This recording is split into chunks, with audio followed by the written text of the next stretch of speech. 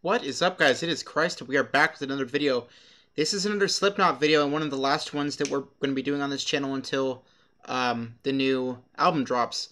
What's up, guys? It is Christ and welcome back to one of the final Slipknot Saturdays for the time being and the sort of transition into Stone Sour Saturday. Now, I don't know if I'm going to go full Stone Sour. We'll see how it goes. If it looks like it's getting tons of positive reactions and tons of positive views and stuff, then I will continue it. But if not, I may just finish up the rest of the Slipknot songs and use this day for something else.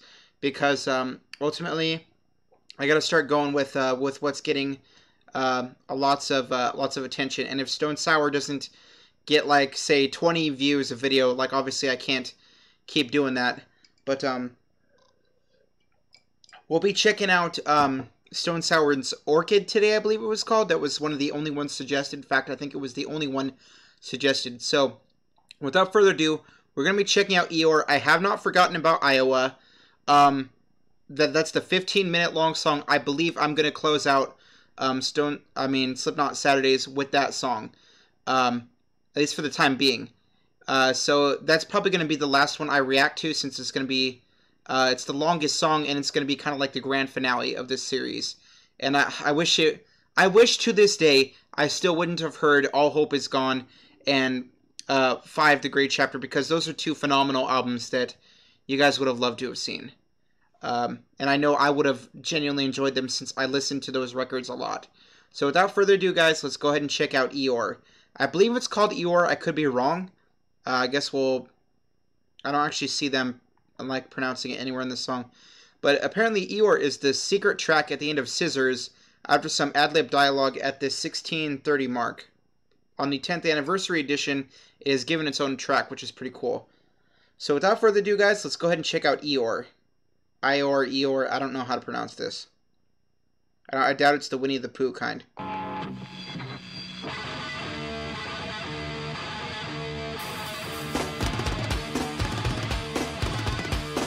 Okay.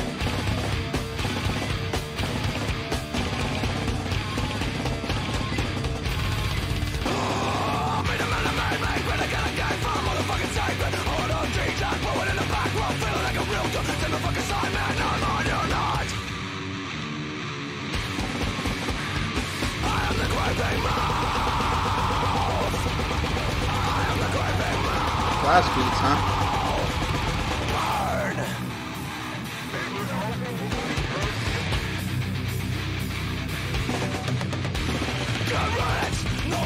I didn't get to kill you. Rhetoric, better look both ways. I gotta get enough through. Stein!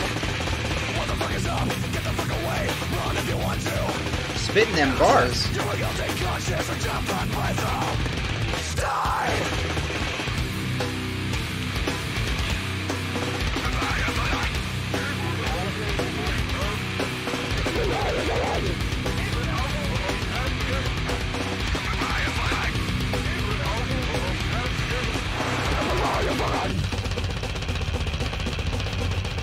Ooh, a little bass.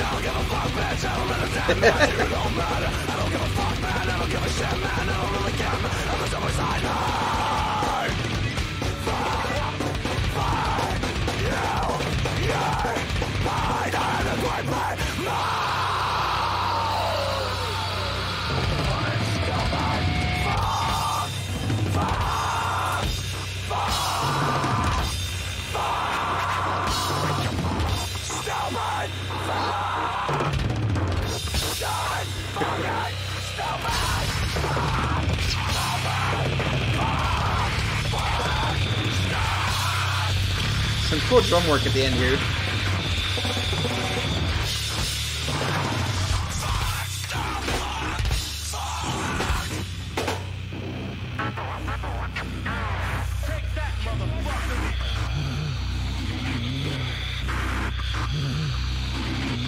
Huh.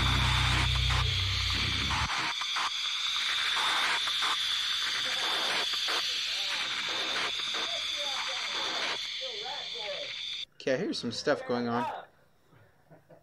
Rat boy. Hey, rat boy!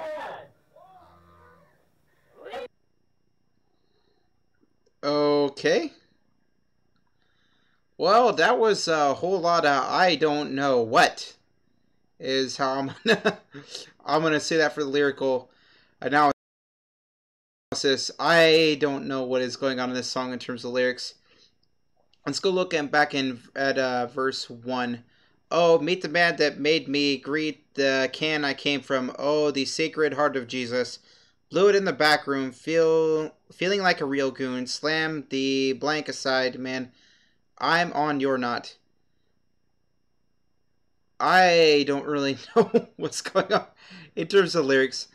I will say that the music itself, though, was pretty cool. There was a lot of really cool riffs in here, and I like Corey Taylor's screaming.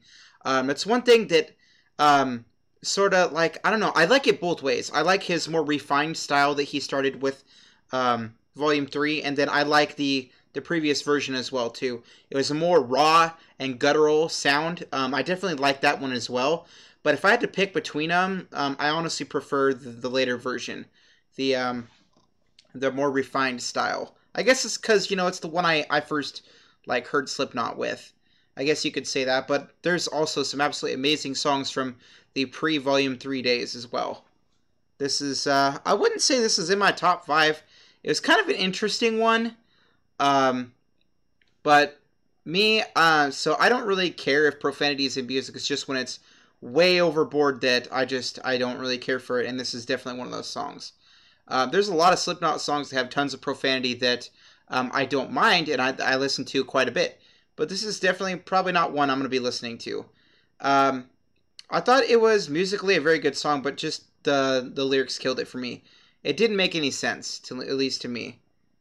That happens sometimes in Slipknot songs.